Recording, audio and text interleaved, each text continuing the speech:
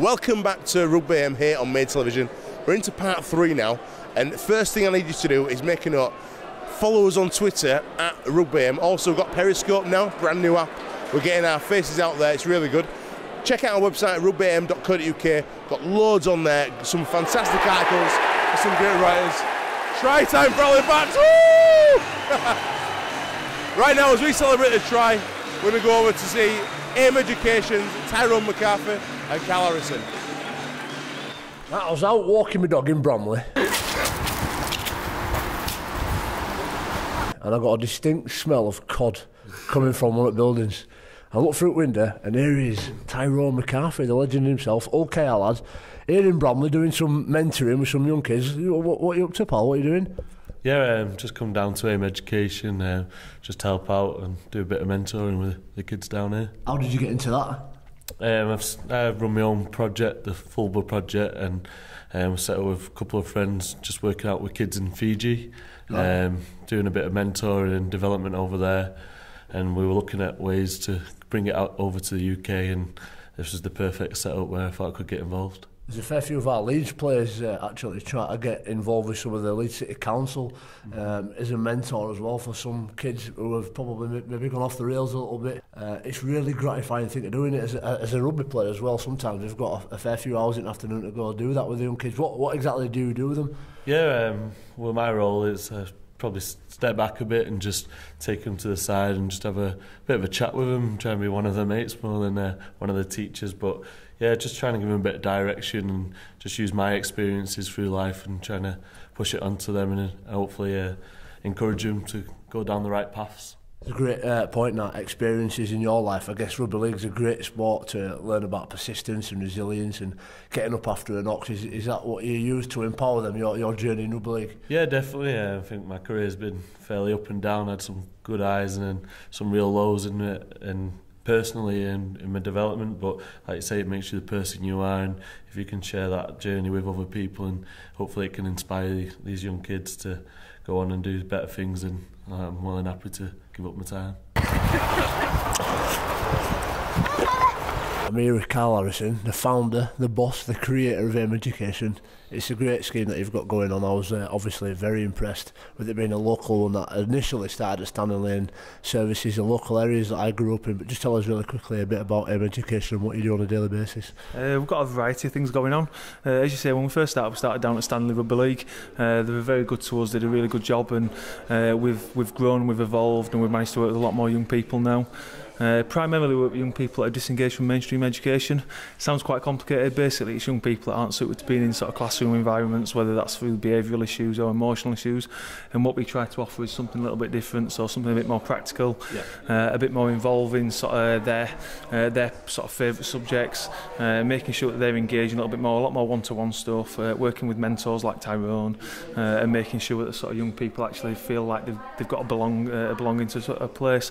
That's why this place has been so important, to make it so that young people feel like that it belongs to them and they're invested into the place. You've got a new one as well, haven't you? I saw it when it was just a shell, and now it's nearly there, isn't it? It is. We're definitely getting there. It's sort of, as I say, we evolved from Stanley. We've been over at the Church Hall for a little while, and now we're moving into his own place. And we sort of, with that, it means we can work with a lot more young people, and we can offer a lot more sort of subjects. We can deliver a lot more sort of outcomes at the end of each academic year. We're also offering the school holiday camps to young people. The sort of junior leader programs, and now because we've got this place, it means we can do a lot more things. Every new place, every charity like yourself needs to raise money, and we've got a really challenging Leeds check coming on, haven't we, pretty soon? We have definitely. As you can see, it's a bit of a building site. It's costing us quite a bit of money. We're hoping to sort of raise a lot of money towards the building of this place through Leeds Trek.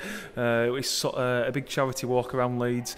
Last year we did it. It was sort of a big feat last year, 130 kilometres. We learnt a lot of lessons. Wow. This year we've sort of cut it down a little bit, 5k, 30 kilometres, so those people that aren't necessarily sporty but fancy giving themselves a good challenge, or people that want to give themselves a real challenge, they can do the 60k option, and again that's for sort of people that are a bit more sort of concentrating on doing sort of real fitness challenges. How can people sign up? So if they go to the website, so www.aimeducation.co.uk, you'll be able to find the information on there. Alternatively, have a look on Twitter at Leeds Trek. So I think it's hashtag Leeds Trek or at Leeds Trek. And the same if you go. There's also the Twitter for Aim Education or Facebook. Any of the social media networks, you'll be able to find it on there.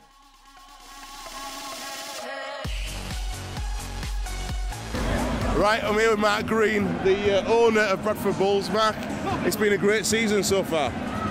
Well, it was up until we started here today. It's half time and it's 14-0. Oh, you can read. But in all seriousness, you're going into the middle eights. For the club, is the opportunity to get back to Super League? Is that what's on the agenda for yourself? That's all we've been focused on from the beginning of the season. We think we've got a good squad. We think we've got a great spirit. We've obviously, for obvious reasons, rested a number of key players today. That's not to say that the players that are on the park are any lesser, but we're giving them an opportunity where ordinarily they might not have got one. And hopefully, the middle eights will, or the Super Eights, whatever their title they've now got, hopefully will bring us the success that we all crave.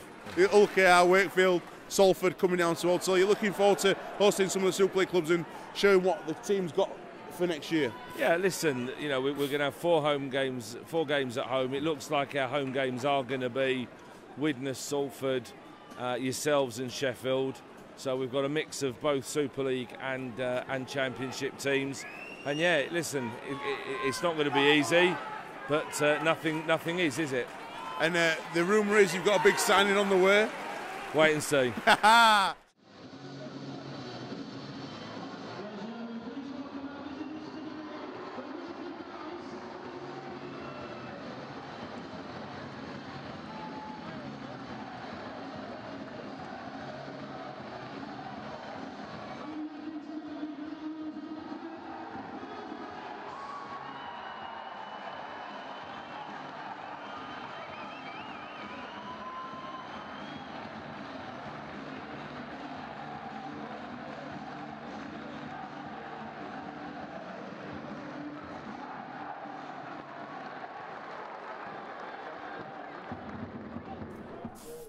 Right, I mean, after the game, fantastic win here with the Halifax coach Richard Marshall. Making this job look easy, mate.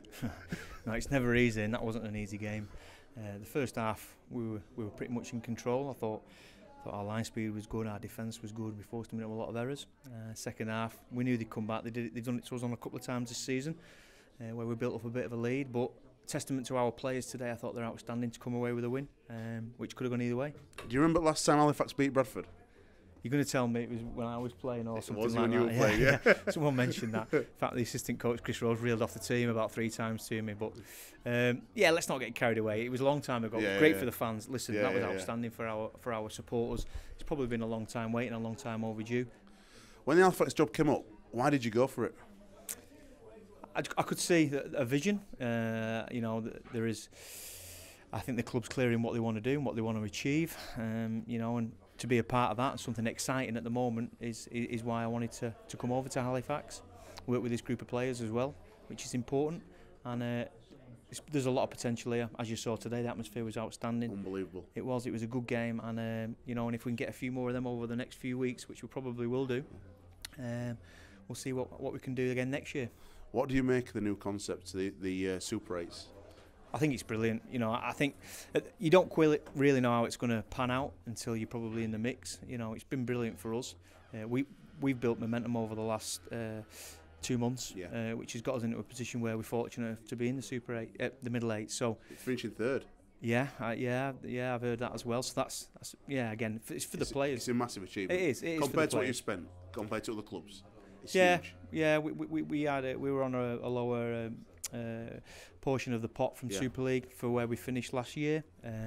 So under them circumstances, the players have done fantastic. And listen, all credit goes to them. They've worked really hard this year, and I've challenged them on a lot of occasions, and they've come up with the right answers. Scotty Morrell there, end of the game, punching this guy. We had him on the show last week. He's a real character. He really loves the club. And to have a player like that who could have gone to play Super League any time, really. There are a lot of clubs on him. What does it mean for the club to keep someone like that? Yeah, it's out. He's been great for me personally coming into the environment. He had a real good captain's knock today. I thought his game management was first class. I thought Richard Moore, again, another Super League player.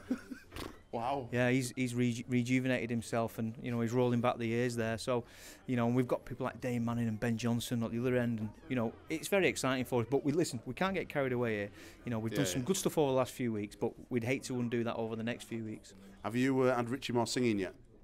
He's a good singer, isn't he? He's apparently. A great singer. Yeah, Fantastic. I've heard that. Well, we've just sang the team song there, and he What's was up the team there. song? Well, I can't tell you. Come on, Rich. No, it's sing it for us. It's Ben Kay's come up with it. Has he? Yeah, and to be fair, he didn't play today. We sort of rested him. He had an arm injury, so for him to come in the changing room and strip himself off and sing the song was brilliant. Awesome, mate. Congratulations. Thank you very much. And good luck in the Super 8s. We'll see you back down here for another. Thank you very much. Just Rugby. Cheers. Cheers, mate.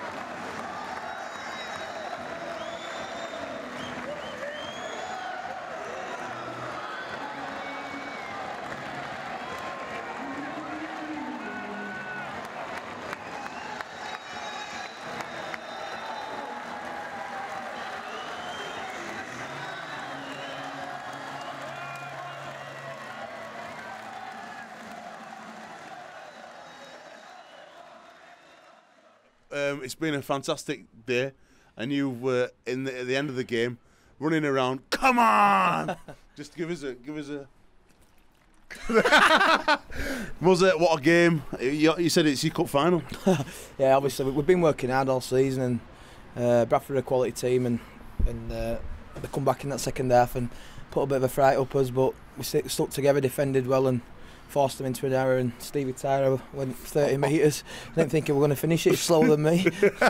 Don't know about that. Mate, the fans today, they were so passionate for the club. I've come back to the club today. It's been a while, and there's a complete change of atmosphere and ethos about the place. It's massive, mate. I think there's a bit of a buzz going around the place. Fans are coming back through the door and created a great atmosphere today. Bradford fans as well, they were great. They don't shut up. I love the Bradford fans. They did it at Blackpool, and they don't shut up singing, but our fans were great today. Stay tuned for part 4 here on Made TV. We're still down at the Shea into the second half. It's getting really exciting now. Luke Campbell are coming up after the break.